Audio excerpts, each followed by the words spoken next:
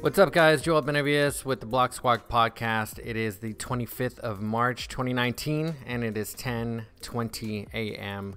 here in gloomy, overcast, cool, and slightly humid San Antonio, Texas. And we're going to get on with the 45th.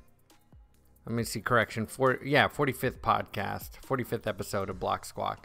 And so let's get started. Right now we're looking at the, oh, by the way, if you notice that there's like a little pink hue down here, that's not a filter. There's actually like a grow lamp. I got a wild hair up my ass one time to buy a grow lamp because they were selling them at whatchamacallit, at Lowe's, and I was at Lowe's for like something else. And so I was like, oh, this is kind of cool. It was like $20, right? It's probably not like the best grow lamp ever, but let me see if I can show you guys. There it is. Whoa. You can't really see it, but it's got like some blue lights in there, which is kind of neat. Anyway, so I'm playing with it right now. No, I'm not going to be able to get it back. There we go. So make sure my levels are all good, and let's get on with it. So we're looking at Coin360. And again, kind of a checkered market, no huge standouts. Let's take a quick look because BTS is looking especially green. Yeah, BitShares is trading at 6 cents, and that's up 17.25 point for the day. XTZ is also a little more green than the others, up 5.8%. And it's trading at 71 cents. We'll get on with all that right now. Also, basic attention is down by nearly 5.5 points at 20 cents. So we'll take a look at all that. Some of these numbers are I'm not sure where Coin360 aggregates its data, but I don't think it's coin market cap. So, but we'll take a look at it here in a moment. Let me bring up the chart for you guys. We're looking at BTC USD on the hourly over at Coinbase. So, and there's a little bit of fuckery going on right here the last few hours. We'll get into that in a moment.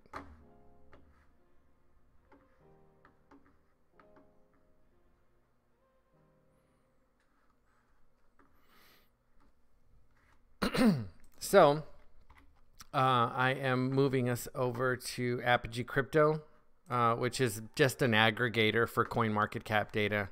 And we are going to get on with the top 10. I'll make a quick mention. Let's do the crypto 20, and then I'll burn through the top 10. I'm kind of pissed because Cardano unseated Tron for the 10th place, but we'll get on with that in a minute.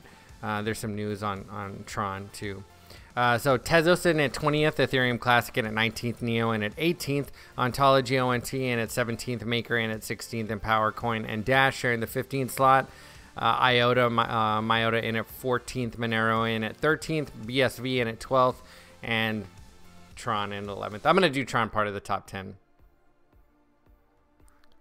I like Cardano too. I just I don't know. I wish we could get rid of one of these. I wish we could get Bitcoin Cash out of there, and then, you know, it would be perfect. So let's burn through these top coins real quick on a quick squawk, and then we'll talk about the news and the chart. So Tron coming in 11th by market cap, TRX trading at 2.3 cents. That's down 2.7 points on the day, up 0.64 points on the week. And 24-hour traded volume was 263.9 mil. Cardano 88 and at 10th, trading at 6 cents, down 3.15 points on the day, up 20.44 points on the week. 24-hour traded volume 75.1 million. Stellar XLM in at 9th by market cap, trading at 10.4 cents. That's down 1.83 points on the day, down 5.41 points on the week. 24-hour traded volume 176.6 million. Tether USDT in at 8th, trading at 101. Tether was 24-hour traded volume on Tether was 8 million, guys. Binance Coin BNB in at 7th by market cap, trading at 16 and 87, down 1.26 points on the day, up 8.15 points on the week. 24-hour traded volume 212.2 million. Bitcoin Cash BCH in at 6th by market cap, trading at 163.54, down 1.2 points on the day, up 1.28 points on the week. 24-hour traded volume 373.3 million. EOS by the same symbol in at 5th, trading at 3.66, up over a quarter of a point for the day, and down 2.25 points for the week. 24-hour traded volume is 1.3 million. Litecoin LTC in at 4th, trading at 60 and a nickel, down 0.11 points on the day, up 0.08 points on the week. 24-hour traded volume 1.8 billion. XRP by the same symbol, Ripple in at 3rd by market cap, trading at 30 cents, down 0.8 points on the day, down 2.92 points on the week. 24-hour traded volume 681 million. Ethereum, ETH, and ETH in at 2nd by market cap, trading at 136.73, down just over half a point at 0.52% for the day, and down 1.83 points on the week. 24-hour traded volume 4 billion. Bitcoin BTC in at 1st by market cap, trading at 4,025 and 16 cents. That's up slightly at 0.03 points on the day. Also up 0.03 points for the week. 24-hour traded volume was 9.2 billion and market cap at 70.8 million. That's going to do it for us. Right on time with the music. And we're going to jump on over to the news real quick because I wanted to talk about some trending stories that have been going on the last 24 hours. And so let's take a look at that. So 2 hours ago, from Cointelegraph.com, e-commerce firm Rakuten, and they had like some commercial that was like trying to teach people how to say it, but I'm probably going to say it wrong because I didn't pay attention. Rakuten readies cryptocurrency exchange for April launch after name change. So keep an eye out for that. Forbes article on Cardano. I didn't have a chance to look at it, but they're talking about it over on Reddit. That was 4 hours ago. Also highly syndicated. Is a story from CryptoGlobe.com 6 hours ago. They say Tron becomes available for trading to eToro's 10 million users. And you think that would help the price out a little bit, but there's also some negative Tron news, and we'll get to it in a minute. 12 hours ago from CryptoSlate.com, Cisco expects 10 billion blockchain market by 2021, 10% of world GDP stored on chain by 2027. Yeah, you know, like, I mean, take a look. We're looking at the chart. If you look over here on the right-hand side, you see the watch list. This is a total crypto market cap aggregated by TradingView. And what are we at, like 1.3 trillion right now? So, and 50% of that, most of the time it's around 52% of that is Bitcoin. And we're, you know, at market lows here. So money is flowing in. We're at the bottom of the market. Eventually there will more than likely be a growth period. May take some time. But yeah, I could see that. I could see 10% of GDP. I mean, what? Gold is like at, what's the market cap on gold? Like 7 trillion, something like that. So, anyway. 19 hours ago from the dailyhodl.com, Bitcoin can easily pay. Yeah, that's what I was, because I had read this earlier. Bitcoin Cash can easily pass gold's 7.5 trillion market cap, says crypto investment titan Mike Novogratz. Yep. 21 hours ago from trustnodes.com, close to half of Justin Sun, that Justin Sun is the CEO of Tron, guys. Close to half of his new followers revealed as fake. And, you know, that's not uncommon on Twitter, you know, especially if you're active in the way that Justin Sun is active on Twitter. He's been criticized fiercely in the past for his Twitter activity. I don't want to say the guy's, I don't know, like, takes a certain amount of discretion when you're on social media now, right? Like, it's easy to just kind of get in the grind and then you start spamming yourself. I've made that mistake before, and it doesn't bring any organic followers. I mean, if you're just sitting there, you know, tweeting out your thoughts and retweeting cool articles on Twitter and stuff like that, like only 20% of your followership is going to end up as being organic. So that doesn't strike me as like especially odd.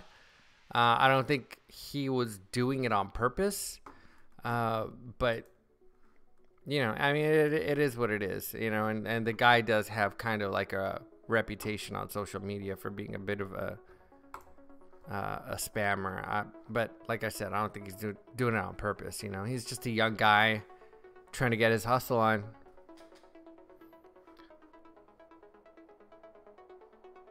So let's get on with it. Let's take a look over here at Bitcoin USD, Bitcoin against the dollar. So I'm not going to go through this like long, elaborate recap of the last couple of months. If you want to do that, you can head on over to YouTube or Anchor and look at episode 44. And I kind of went over this stuff in general, but I'll give you the gist.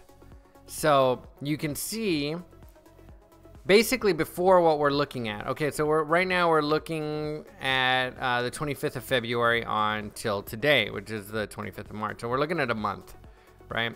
Before this, we were kind of like in a very steady, convincing bullish pattern when looking at the hourly chart. We talked about getting pigeonholed into one time frame. So it's a good idea to go and hit that daily candle, you know, and realize that we're kind of flat right now relative to Bitcoin's performance in the past. We're kind of in accumulation. However, we are in an uptrend. And the reason that we look at Bitcoin so much is because the crypto market tends to follow Bitcoin. I know some people will look at total, right? Which if you're on TradingView, type in $ total, and you'll get the total market cap. So, I mean, all these charts kind of follow in very similar fashion, but it's kind of like common knowledge that everything follows Bitcoin.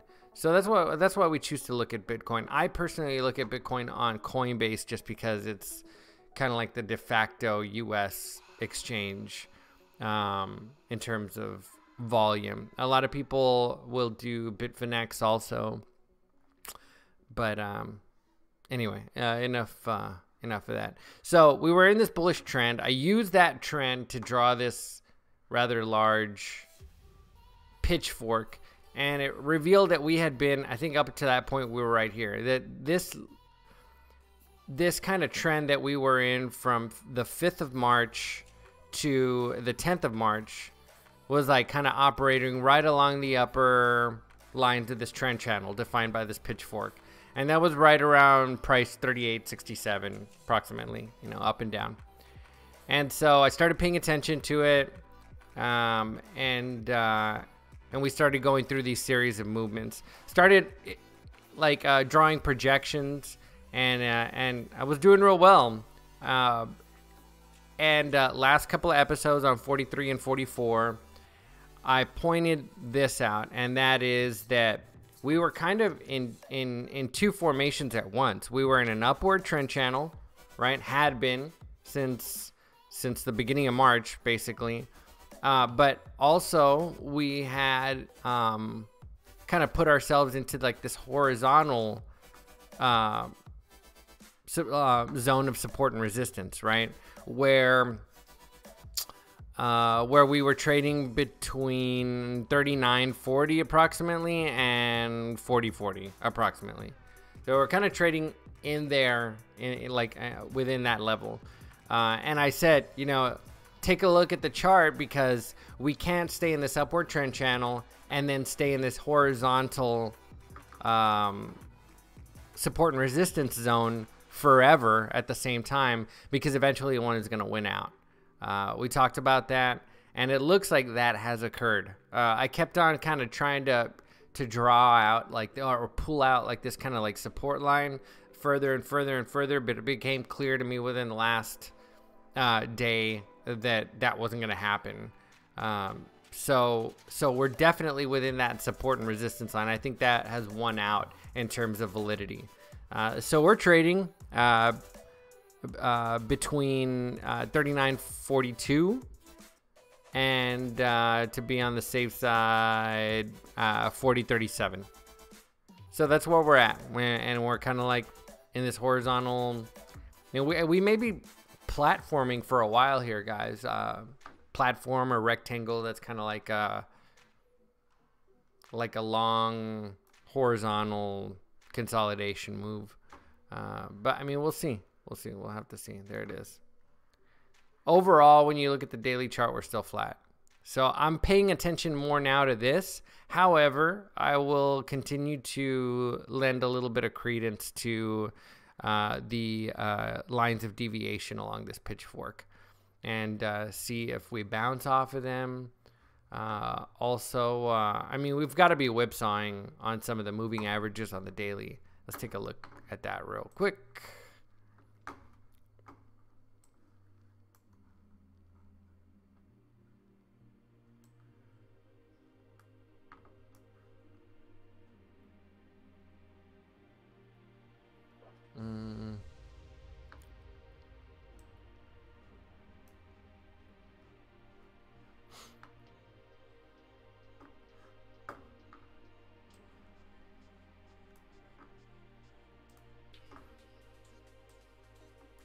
Yeah, so right now we're well below the 200 still, and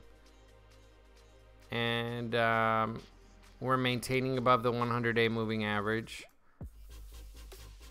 Also the 50. Pretty much all of them. The only one we're playing with is the 8-day EMA, which I really don't pay attention to on the daily chart. So we're above a lot of prominent moving averages, simple moving averages, guys. So I don't know. We'll see. We face significant resistance at what I say last time around 4,200, 4,106, right? And then we're kind of like in a new world around 4188. Not new, but and then I think there was some shit going down at 4,200. And I would say if we continue to make higher highs and higher lows, from a support and resistance mindset, we'll be out of the woods probably around 44.11, 44.12. Absolutely, unequivocally. But I mean, we'll see. It's gonna depend on how like support and resistance plays out, highs and lows, the whole bit. So, but we continue to monitor. We continue to cross more and more moving averages, and we are in kind of an upward trend now. This sideways movement, depending on how it works out, it may push us down over the next few days. Stochastics have already kind of crossed above the overbought line and are going down because of the sideways move that we just talked about. So we may see the price fall over the next few days, or at least go sideways. So we'll have to wait and see. But I mean, that's it. That's all I got for you guys today. If you're watching on YouTube, BlokSquawk is not financial advice. I'm not a financial advisor. If you're listening on the podcast, you've heard this already. So, and for those of you who do listen on the podcast, if you're ever on YouTube, you can just type in BlokSquawk and I'm there. Most of the time, the most recent episode comes up. If you're on YouTube and you want to listen on your car, download the Anchor app, or you can listen on Spotify or Stitcher, Radio Public.